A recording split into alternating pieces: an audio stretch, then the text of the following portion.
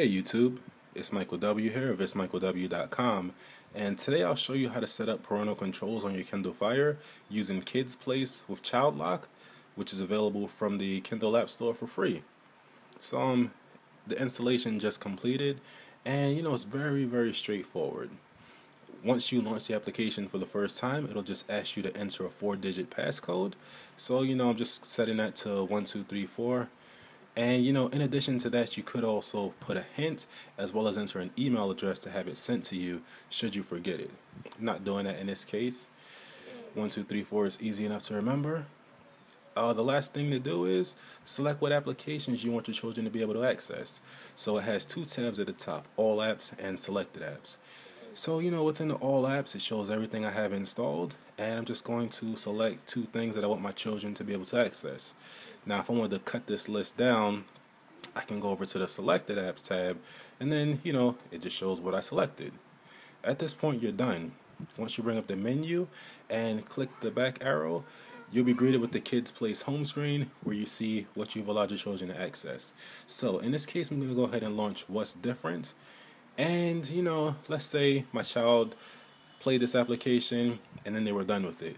What you would normally do is click the home button, and as you can see, it says action not allowed, redirecting to Kids Place. So it does briefly show your home screen, but you can't do anything there. So at this point, I'm back within the Kids Place home screen, and I'm contained to this area. There are a couple other options, such as if I wanted to set the wallpaper to something other than that. If I had some more pictures up here, I can go ahead and change that. I can set a timer if I wanted to, lock it after a certain amount of time, etc. And, that's the main thing for the most part. To actually exit the app as an adult or someone with the password, there is an exit button at the top left. And once you enter in that 4-digit passcode, you'll have full access to the device. So at this point, I'm at my normal home screen. I'm going to go back into the application now, and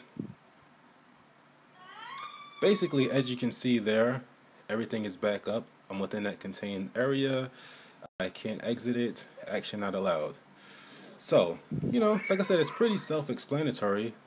That's all I wanted to show. The last thing that I want to just make you aware of is, in the event that you didn't have a lock screen password set up on your Kindle Fire, or if the kids were to use it for an extended amount of time and then it shut down by itself, once it was charged and it came up, you would have full access.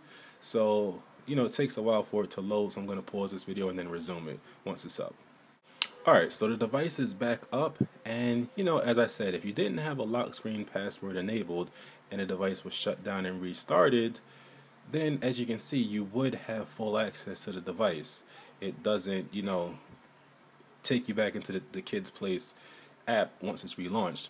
So one other thing, if you're not aware of it, if you go into your settings at the top and then more, and if you go down to your security tab, you can set a lock screen password. And if you did that, then once the device was restarted, you would be required to enter a passcode in order to access the device. So definitely keep that in mind. Like I said, the way the Kindle is designed, you can potentially just click on an application that costs a lot of money and then you purchased it. Or there are maybe some questionable content that you don't want your children to have access to. So I think the combination of a lock screen password and this Child Place lock is definitely the way to go. If you have any questions, let me know, and I hope, as always, this video helps you. Thanks.